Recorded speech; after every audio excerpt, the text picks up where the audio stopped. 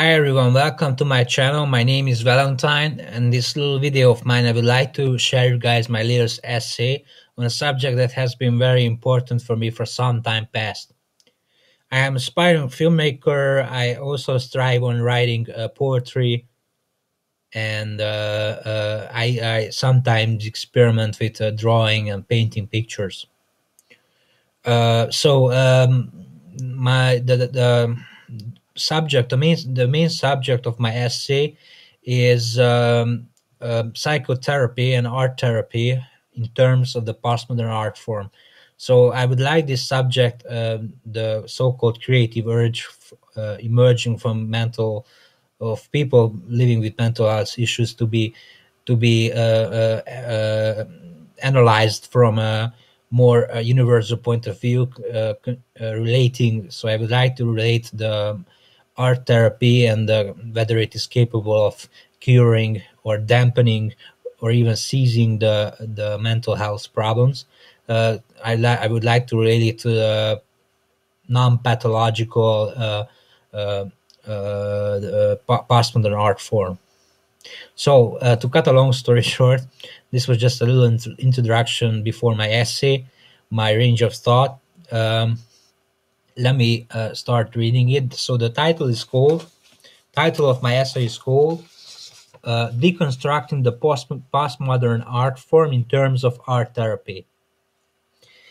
It's undeniable that the creative urge emerging from the mind of people living with mental health problems or with mental health issues has always been a place of interdisciplinarity. And when you think about interdisciplinarity, has always been very significant factor and crucial when the two main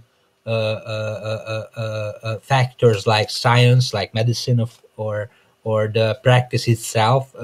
By practice, I mean creating art, a patient creating a work of art, or philosophy and art has. So it's to deal with this subject, you have to always take interdisciplinarity into consideration.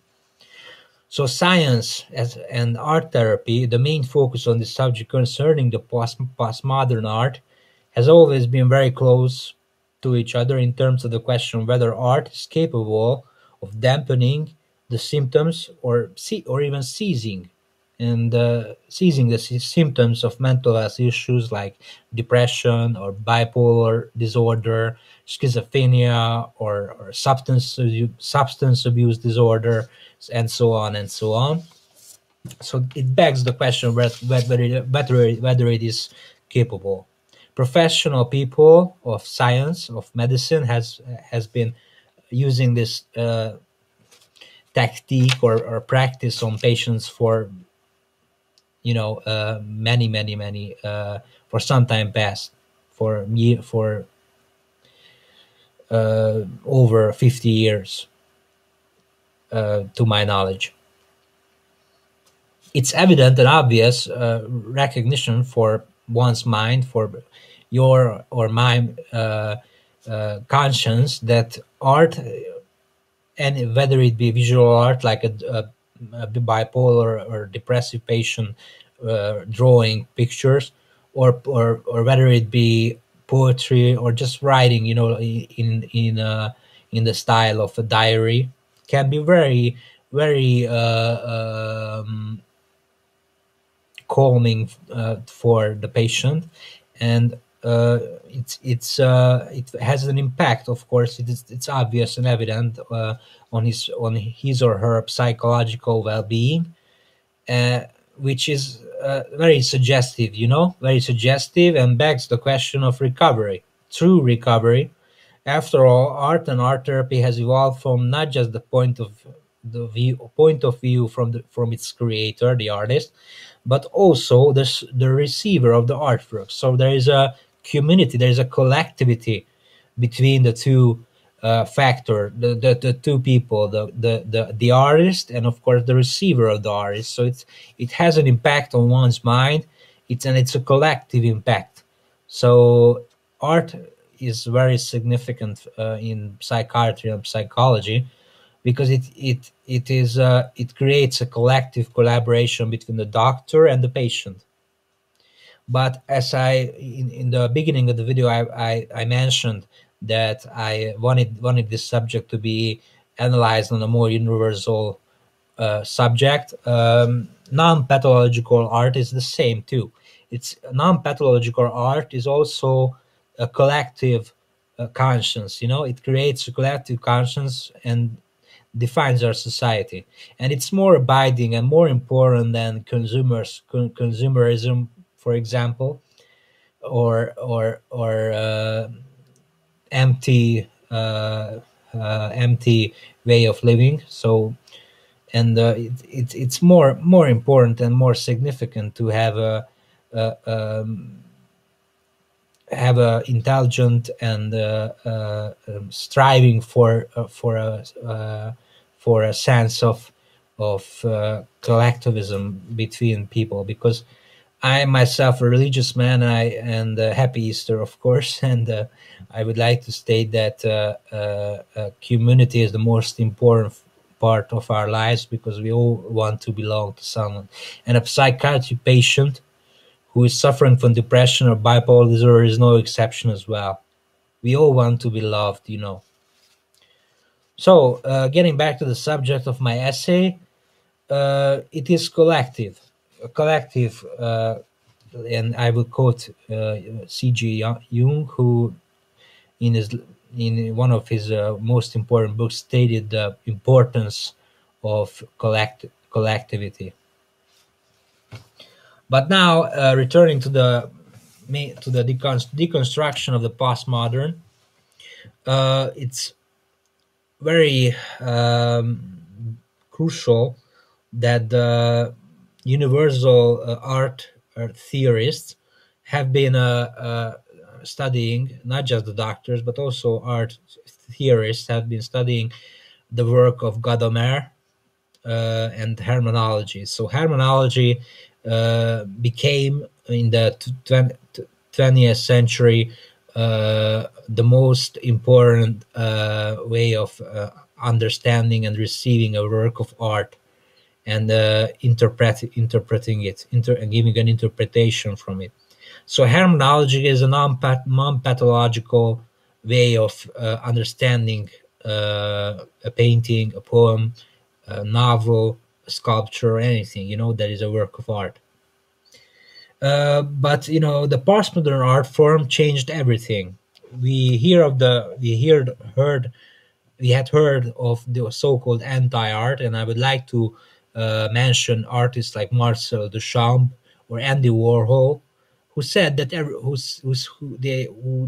they stated that everything became art, and art ceases to be of magnificent value because everything had become art. Even a can of a can of tomato soup, the Warhol's one of Warhol's famous artwork. So the postmodern is deconstructed, has deconstructed the way we viewed art itself, and it's a sad thought, but it connected to consumerism as well. And that is something that I think, in my opinion, that is the conclusion of my video, that the postmodern art form transformed this sacred collectivity into a consumerism kind of collectivity, and this kind of collectivity led to in my opinion, artworks that are not really that important, that significant or valuable. So I don't like Andy Warhol, and I don't like Marcel Duchamp in relating to deconstructing our society and art form. And of course, I have to mention Derrida, who was a famous philosopher who dealt with the subject, and Danto, Artus di Danto, who begged the question whether art had already died. And it's a sad thought, really. uh, and this deconstruction idea by Derrida and Danto, um, got connected to the main subject, art therapy. And the patient's works are sometimes not, abiding or real art. You sometimes, I have to admit, you can't call it real, of art of real value. So it's very connected to the sad ideologies of the 20th century by Danto and Derrida, that art uh, ceased to be what it used to be. So I think we should get back to the main factors of our life, of as a artist, to provide value, hope, and of course collectivity and community with the work of art that you've been given, this gift, this talent you've been given by God. So that's my video. I think art is capable of seizing mental health problems, and it's a sad thing that the 20th century is ideologies uh, connected to consumerism, which I loathe. So that was my essay. Thanks for listening. Subscribe to my channel if you like it. Bye.